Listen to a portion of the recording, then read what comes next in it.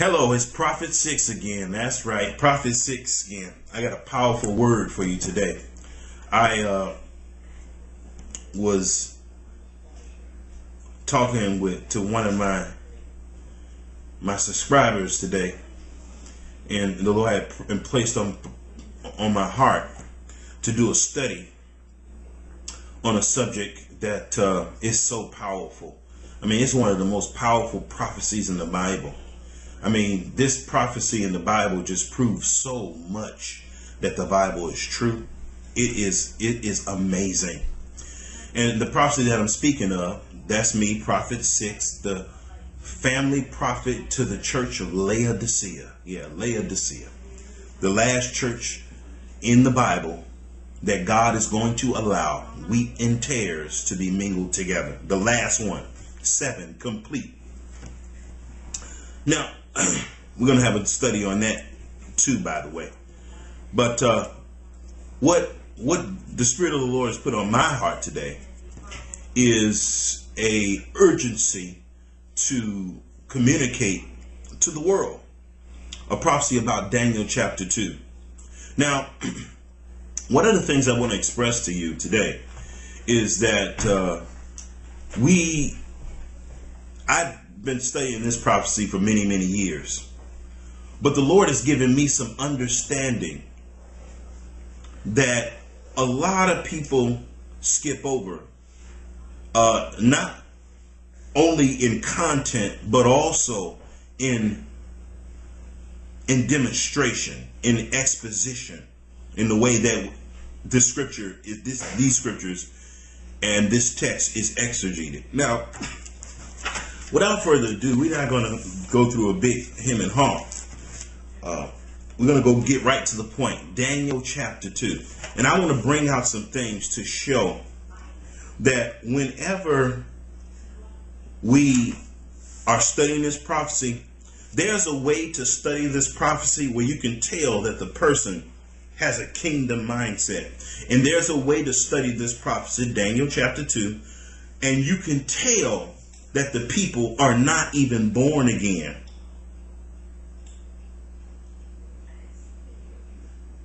You can tell that. I'm going to show you. Let's go to Daniel chapter 2. Let's say a word of prayer. Father in heaven, we thank you so much for the word. We ask, Lord, that you bring the Holy Spirit to bear upon this subject. We ask that you bring the power of your Spirit to bear on this study.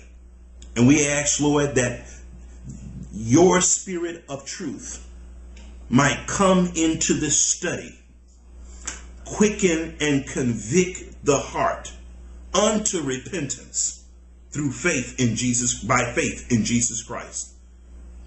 We ask, Lord, that all those sins, Lord, that we are addicted to, we love, we give you right now, Lord, authority to wrench these things out of our lives.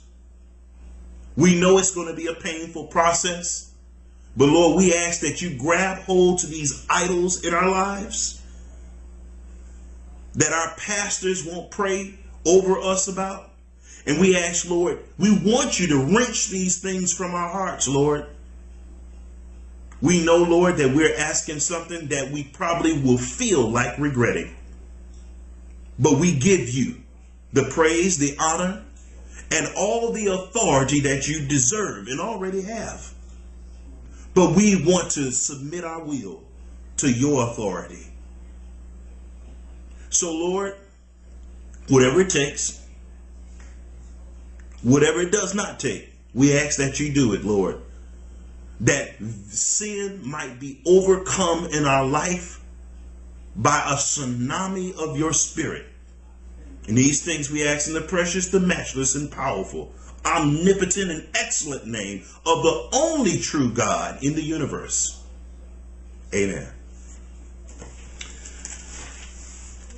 Now, let's delve into this prophecy. Powerful prophecy. Powerful. Daniel chapter 2. I'm going to be very methodical about going through this. I'm not going to skip through this chapter, We're going to read every verse in this chapter. Okay?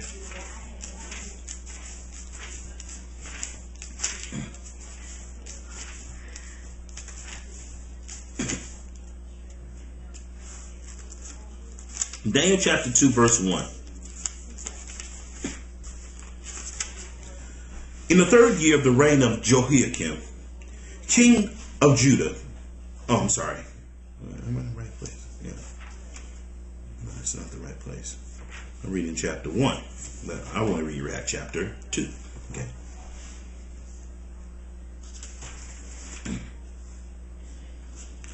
And in the second year of the reign of Nebuchadnezzar, Nebuchadnezzar dreamed a dream wherewith his spirit was troubled, and his spirit brake from him.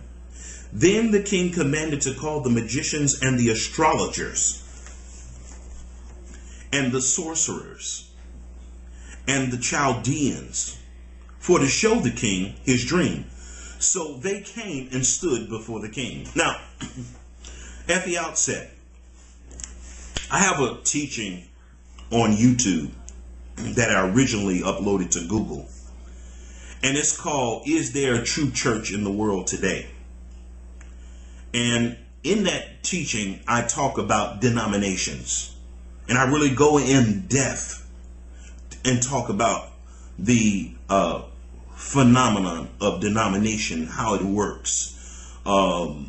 From a spiritual standpoint of view and from a mathematical standpoint of view. You have to read that. The reason why I'm throwing that out there is because I want you to look in Daniel chapter 2, verse 2. Don't look at these people as only, Chaldeans, magicians, astrologers, soothsayers, and I want you to look at these people from the perspective of denominations. Okay?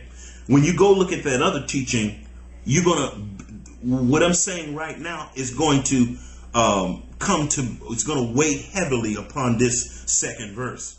See, Nebuchadnezzar was the king of Babylon. Okay? Very powerful king. He was the king of the world. The Bible even calls Nebuchadnezzar the King of Kings. God calls him King of Kings. That's interesting. God calls him, through the prophet Daniel, King of Kings. All right? But God sets up kings and takes down kings.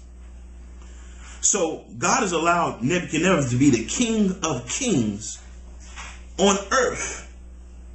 Now, you know that that's not a situation that can last for eternity, because the Bible tells us that Jesus is going to be King of Kings and Lord of Lords.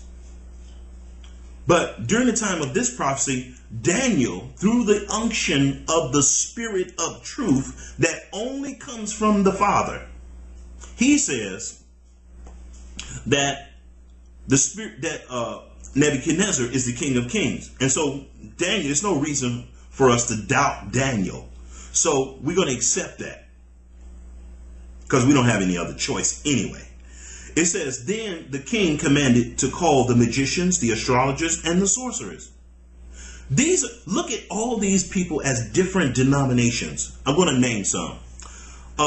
Astrologers, magicians, let's say Baptists, Pentecostals, Seventh-day Adventists, Jehovah's Witnesses, Mormons,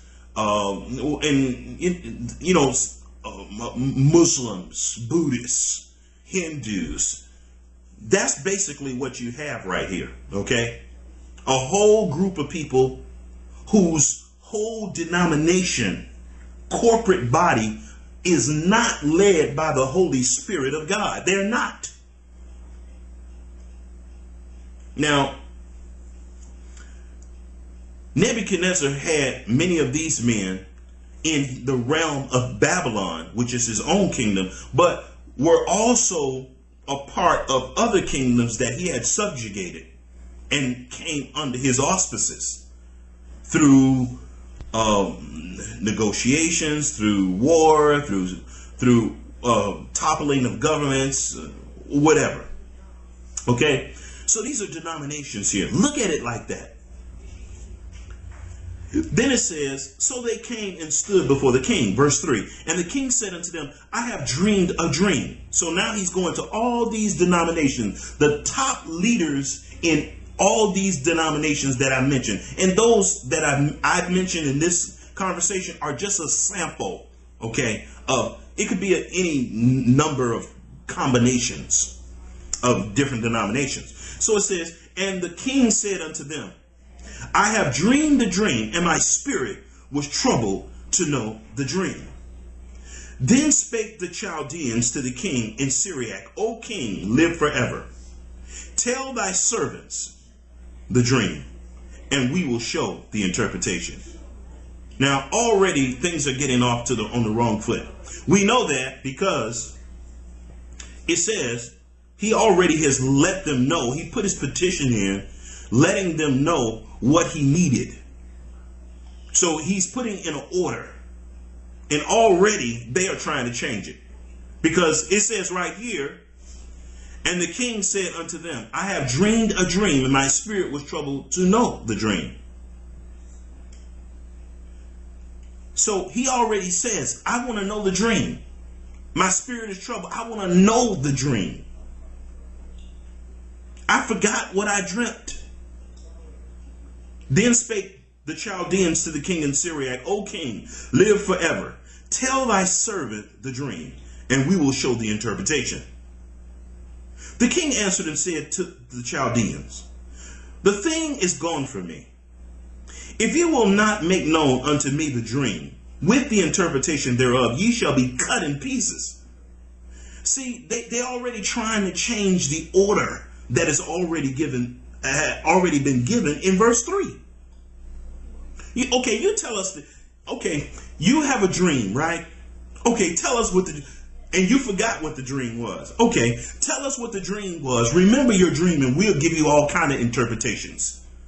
Isn't that exactly what especially Christian denominations do? Whenever they see anything in the Bible, they all start stirring around and saying, we'll give you an interpretation. You even hear Christians say this in particular, because Muslims and Buddhists and Hindus, they really don't care too much about the Bible. But Christians in particular, they say things like this. Well, you have your interpretation. I have my interpretation. We all going to heaven. And this is the work of, and they imply by that all of the things that they all did, all the different ones will tell you, is all the work of the Holy Spirit. Especially when you see how this ecumenism is strangling the world. You can tell that something is off. How can all of you all have the spirit of truth operating in your denominations, but yet everything that we're being told by the top authorities, the biblical research committees and such, is all of God? How could that be? Oh, well, we all the body of Christ. We all the body of Christ, but the Holy Spirit of God is telling everybody something different. You know what that's called, people? The Bible calls that Babylon. That's what Babylon is. It's confusion. Now look at this. So the Chaldeans are the first one to pipe up. Then, verse 4, then spake the Chaldeans to the king in Syriac, O king, live forever. Tell thy servants the dream, and we will show the interpretation. The king answered and said unto the Chaldeans, the thing is gone from me. If you will not